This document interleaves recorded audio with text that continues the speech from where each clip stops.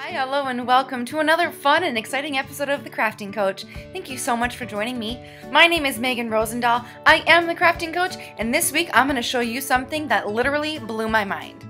Okay, not literally, but you know what I mean.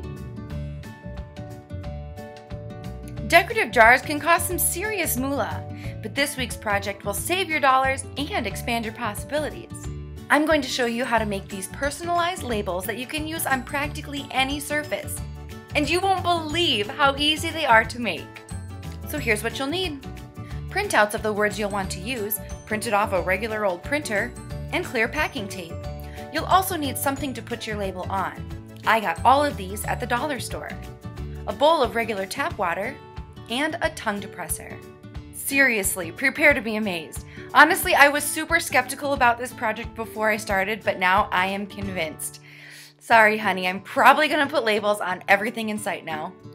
Begin by deciding what words you want to use and print them out. Then take a piece of packing tape and cover the words. Take your tongue depressor and go over the words so they're firmly pressed against the tape, and then just cut out your design to the size that you want it. Grab your bowl of water and simply drop your piece into the water. You'll notice that the paper will curl up as it gets soaked. Leave it in the water for 1 minute. When you're ready, pull the paper out of the water, flip it so the paper side is facing up, and simply rub your thumbs along the paper, removing it as you go. And you'll notice that the words we printed stick right to the tape now. Be sure to get all the paper off, let it dry for maybe 15 or 30 seconds, and then just apply it directly to your surface. Rub out all air bubbles and set it aside to dry.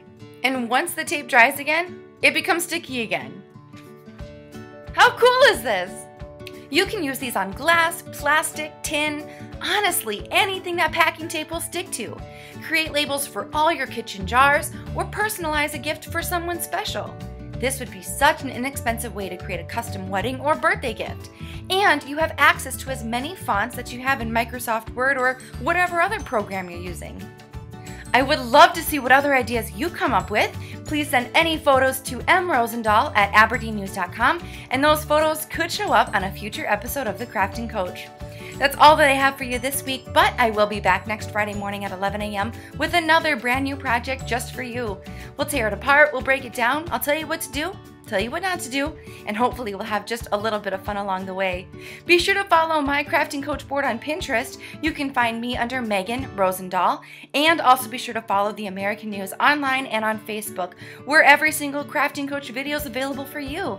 On the American News homepage, just hover your mouse over the Features tab and scroll down to The Crafting Coach, and then just select whatever video you want to watch.